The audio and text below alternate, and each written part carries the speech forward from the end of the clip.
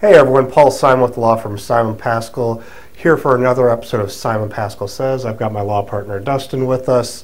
Today we're going to give you guys, you've probably seen the news, we've got a couple of hot employment updates to give you. So Dustin, share with us what we've got going on in the employment law world. Yeah, so the employment law world got hot and heavy there for a little bit out of the Department of Labor and the FTC. So a couple of things happened. The FTC, their board voted by a vote of 3-2 to essentially ban non-competes. There is a small exception in there based on the salary for the person and if they actually are kind of a decision maker type of person, and then in the sale of a business. But otherwise, they voted to ban non-competes, and that would go into effect later this year.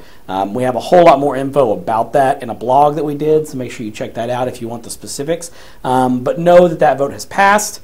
There is some litigation that's been filed. That litigation is likely to be successful, so that ban's not really going to go anywhere, probably. So I don't know that you really need to panic right this second, but at least make yourself aware of what's going on and kind of monitor the situation as it unfolds. The other thing that happened is Department of Labor kind of put into place the long anticipated increases to the salary levels for the white collar exemptions, the administrative, executive, professional.